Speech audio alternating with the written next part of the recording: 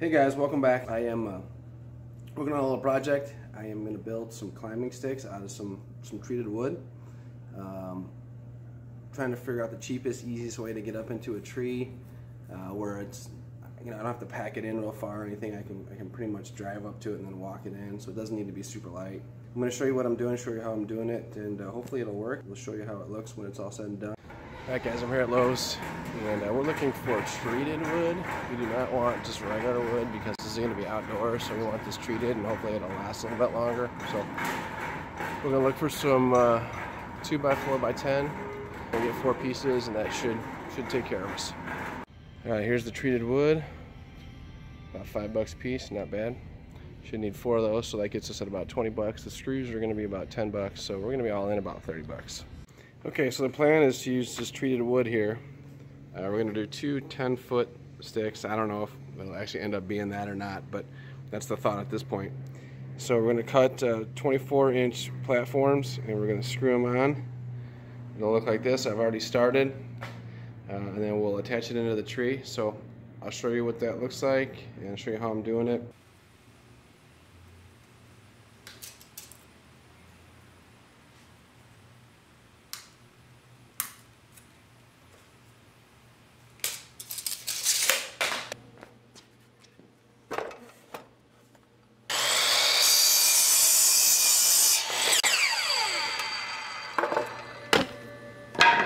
Alright, so for me, I measured, and it's about 16 inches is a good distance for me to step. So I'm measuring 16 inches, and then I'm marking, and that's where I'm putting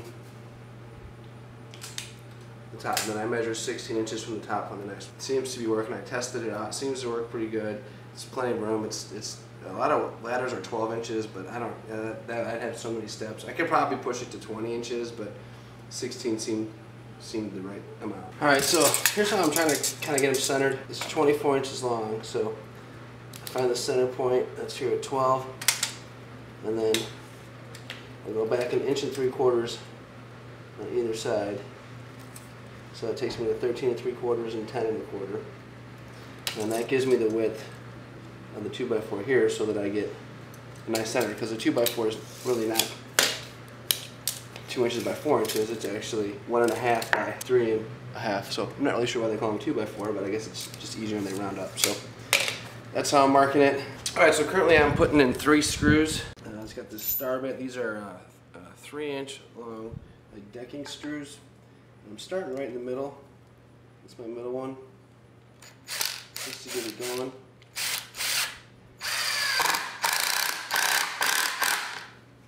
And I'm doing a cross pattern for now. I may end up having to come in and do more, but when I tested it, it seemed to be pretty sturdy. So we'll see. I may end up putting 5 in each one, but for now 3 is working because I'm just trying to get it.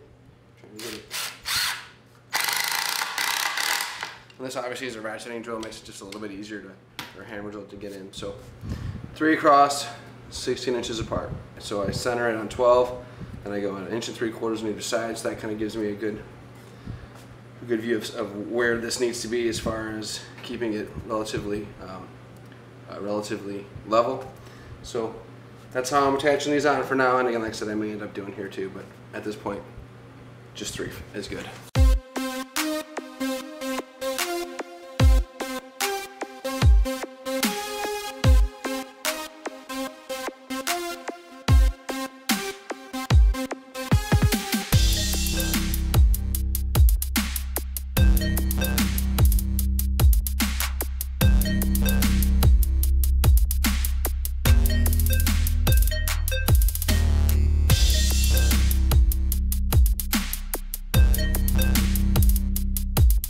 So we're headed back to Lowe's. Did not buy enough wood. Always buy more, I guess, than less. That's tip number, I don't know, 76.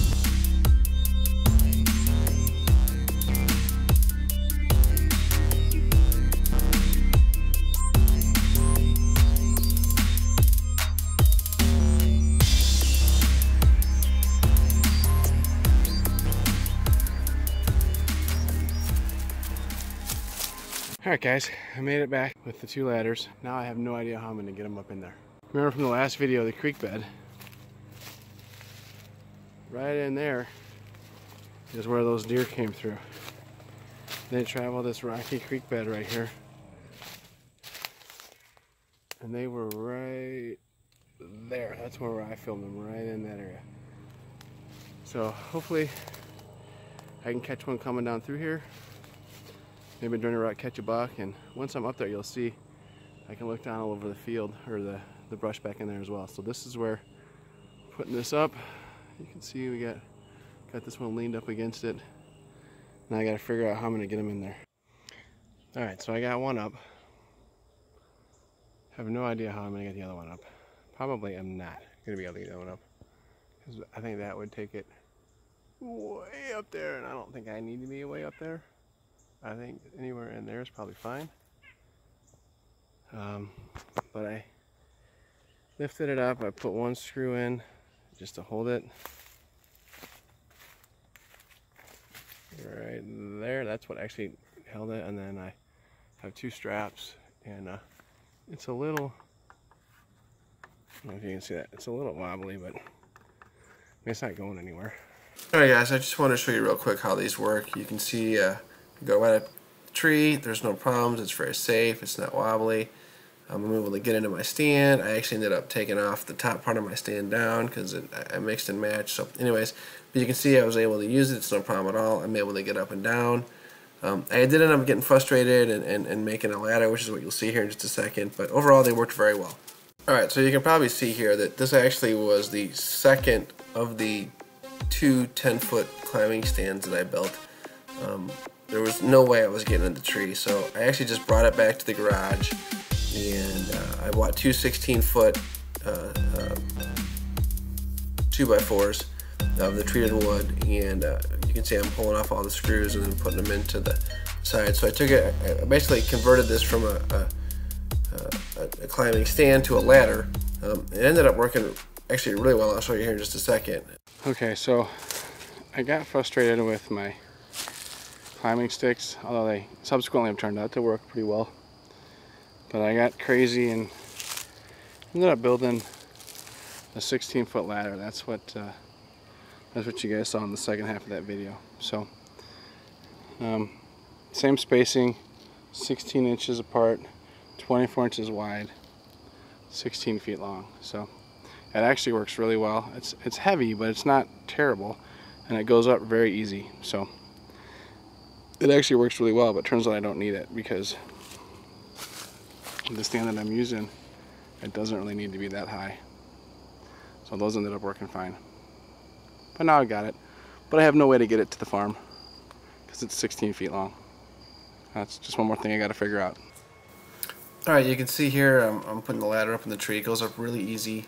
It's a little bit heavy for a ladder, obviously, because it's all wood, but I think that actually helps it stay grounded and not kick out on you on the bottom. So it goes up very easily, works great.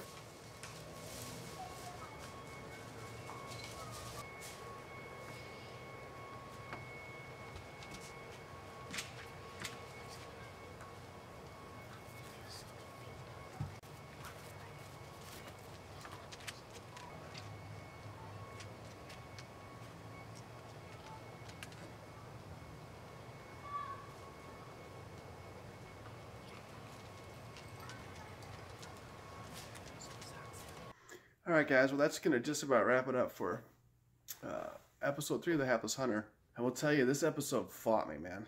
I had it just about done several days ago and went to put the finishing touches on it, and the whole thing got erased, so I had to completely start over. So it was crazy. I don't know. I tried to find it for a couple days and wasn't able to find it, so I had to just completely redo it. But hey, it is finally done now. Hey, thanks for watching. Stay tuned. Hey, next week the episode's gonna be really cool. We got a semi-live hunt.